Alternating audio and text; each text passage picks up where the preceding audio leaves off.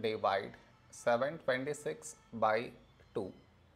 To do this division, we should frame it in this way. 726 here,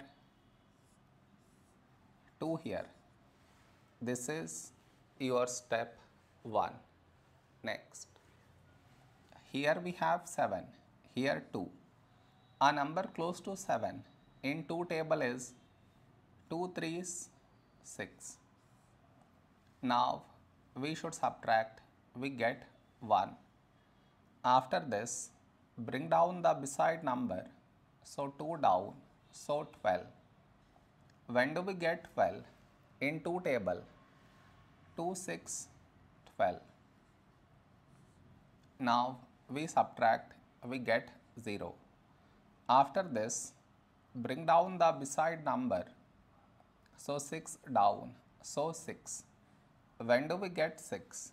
In 2 table, 2 3s 6. Now we subtract, we get 0.